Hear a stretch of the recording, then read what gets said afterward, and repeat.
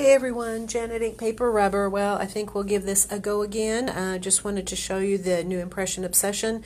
We got it in late last week. They had a new die release and I wanted to share that with you. So first thing we have are some stamps that we got back in stock. Here you can see this belated birthday stamp. We have the Deer family, the cute little story mouse. We also have some great silhouette cat stamps if you are a cat lover, or maybe something for Halloween. Silhouette stamps are great for that. You do a nice background and stamp your silhouette on there and you are good to go. I also mentioned that there are new dies and I wanted to show those to you. The first thing we have is this small basket die. This is really cute.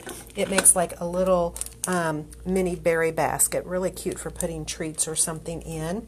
Love this monarch butterfly frame die. So pretty, so many things you could do with that.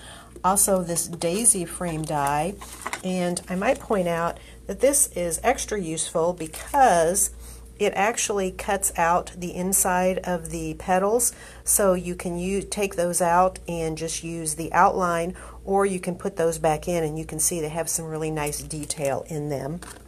And we also have some new little critter dies here.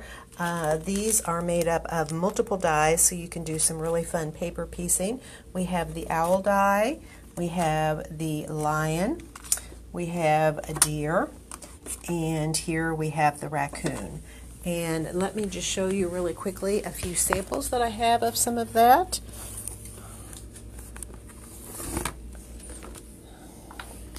First of all, here is a sample with one of those cat stamps. You can see a really pretty ink blended background and then stamping that silhouette cat on there.